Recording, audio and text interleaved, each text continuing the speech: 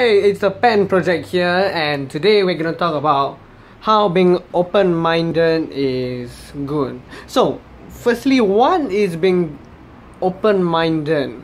Now, being open-minded is to be open to other people's opinions. That means you listen to other people's opinions.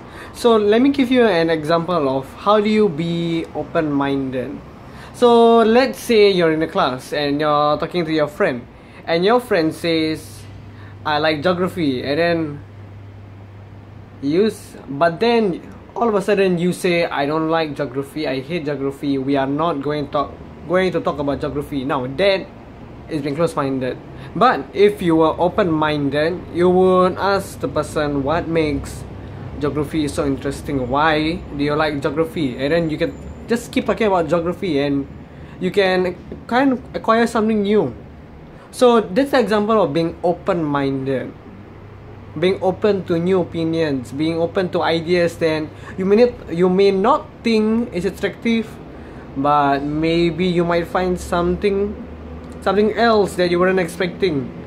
So well, that's a video for today. I don't have anything, and I don't know if this is a vlog or if it's something else, but I don't know. But I really hope you enjoyed this video, and I hope you have learned something from this video.